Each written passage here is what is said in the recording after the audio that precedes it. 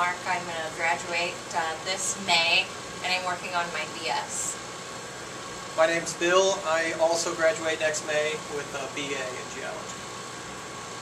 I'm Blair, and I'm going to be graduating in June, and I'll be getting a BS also. My name's April Knox, and I will be graduating in May after I do my field camp in June, and I'll be getting a BS too.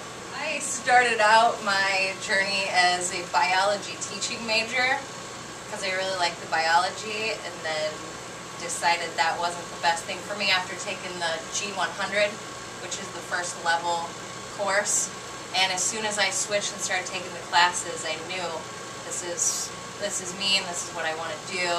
But unfortunately, I had already put in 2 years biology, so I had to kind of start all over again.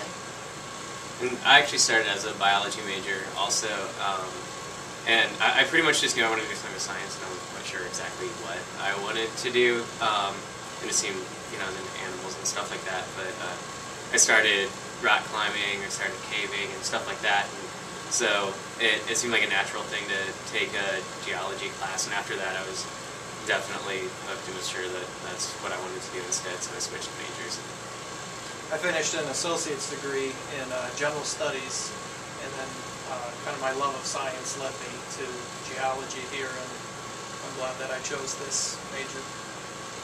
Yeah, I started, first with art, and then I was in the teaching program, and then was with Lydia, and I was the earth space science teaching, and I took a geology course, and it's fascinating. I didn't realize, it is like, you can get really specific, but it's so, the range of what you're learning is everything about what life is about with just the earth systems, from water to the sky to everything about the earth, and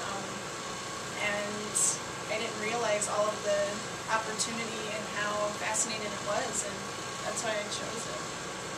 I honestly think the best part is all the people. The professors and stuff, they're very, very helpful and knowledgeable. They really work with us a lot, try to help us, help ourselves. Being a small department, we get a lot of one-on-one opportunities. Yeah, I agree, and just the opportunities to be involved with undergraduate research and having that experience.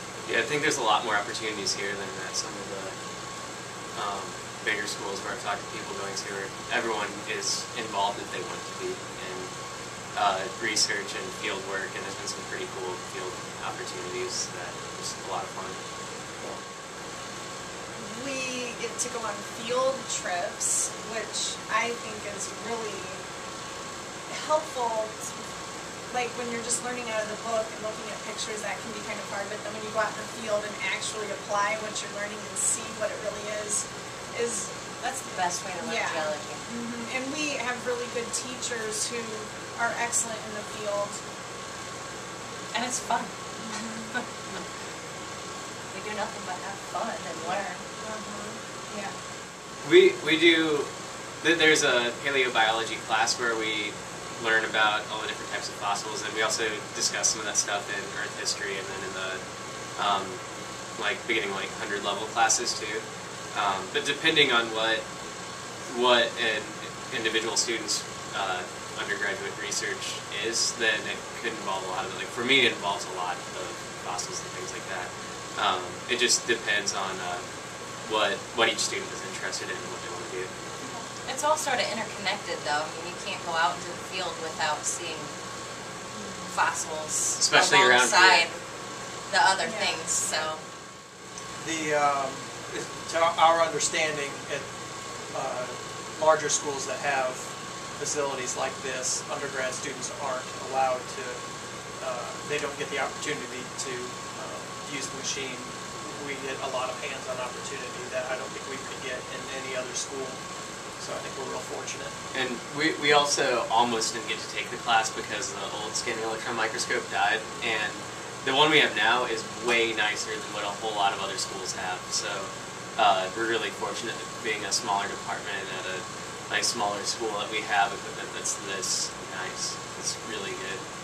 It is awesome because we get to use it not only for the class, but if we wanted to do research, you know, to help us with projects for various classes or for various professors, right here with access for us. Yeah, and then we're able to develop just a great technical skill for when we go on to the future.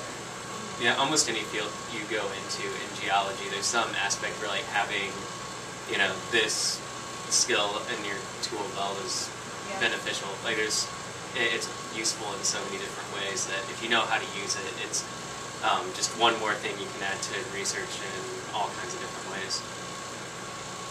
I think with the like Michael said, having the experience using scanning electron microscope, not only does that add to your capability to do a lot of tasks in the sciences, but just to have it on your resume is an impressive thing because, you know, like we had mentioned before, not everyone gets the opportunity to do this as an undergrad even. It also helps with your understanding of the things that we learn in class. Yeah, it helps reinforce some of the things that, for me, like I haven't taken, it's been a couple of years since I've taken like metrology and mineralogy and stuff like that. And this sort of revisits some of those ideas and reinforces it, which I think, like as a senior getting ready for grad school, it's really nice to have that right before moving on, since it's, you know, you get a little rusty after a while. This probably, having experience with this probably helps you guys get. Well, yeah, I mean, just Say having grad a school? technical skill, like, you know, having experience of using it. I think it definitely doing makes it research with it. marketable. Yeah. It wasn't until I was looking for one last class to, you know, fill up so I was full-time for one semester that I found geology. Yeah, I agree. I mean, growing up, or like when people ask me what I'm doing and I'm like, geology, they're like, well, what's geology? Is that, it's everything, and it's so important to, I mean, it's the energy business, it is learning about just the Earth's history, it is really, really important, and it uses all the other sciences. Yeah, everybody thinks it's just about rocks. It's not. And it's not. Yeah, and just a practical thing, like there are really good job opportunities right now, and one thing I didn't know until pretty recently was if you do well as an undergrad, you get paid to go to grad school, and so if you're like, oh, but I want money to go to grad school, it's not even really an issue. If you do well, you get assistantships and things like that that cover not just tuition, but also like cost of living and